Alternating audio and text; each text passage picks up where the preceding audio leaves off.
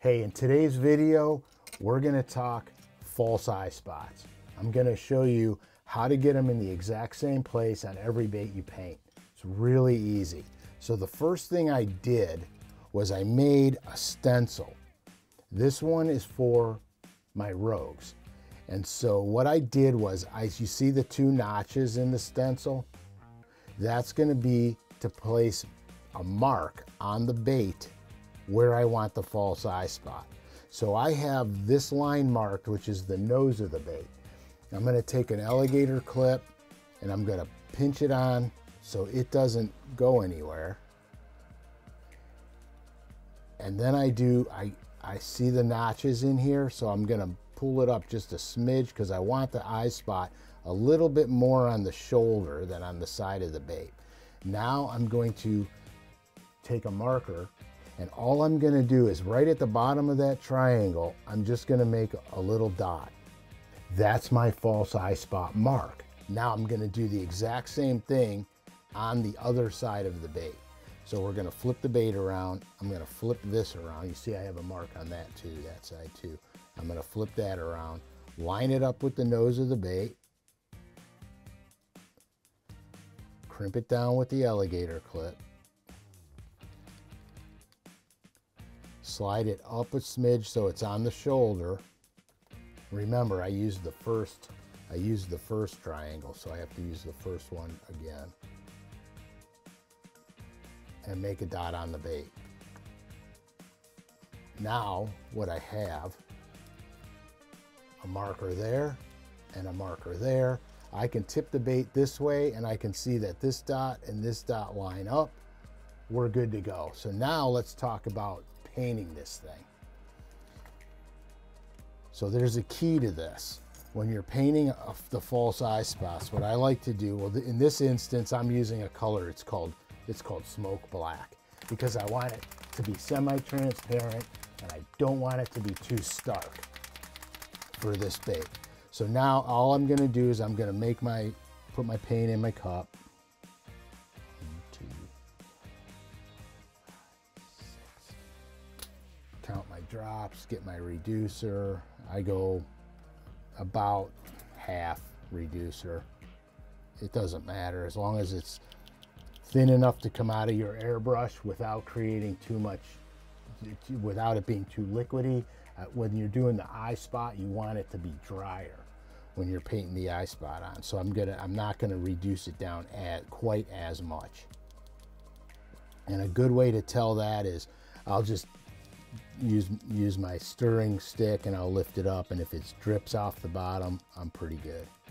So now what I want to do, I never spray on the bait without making a test first. So the first thing I want to do is I want to see how the paint's coming out of my gun. Perfect.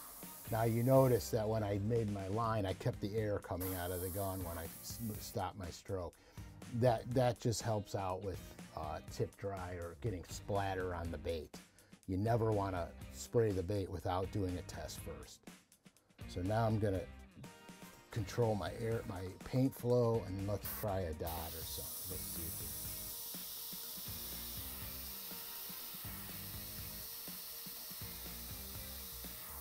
so we can make dots, so we're good. So I know that's set. So it's really hard to freehand it. So what I'm gonna do is I'm gonna use my vise. I'm gonna put my bait in the vise so I can see it better. Now this is a little tricky. So now I'm gonna line up my mark, and I'm just gonna very easily hit my eye spot. Very easy. And I'm gonna pull back on the gun. And pulling back on it's gonna diffuse the eye spot so it's not a hard circle, because I want it light. So now I'm just gonna turn the bait around, I'm gonna angle it up a little bit, and we're gonna do this again. So notice I always do a brush test before because I don't want to splatter the paint on the bait.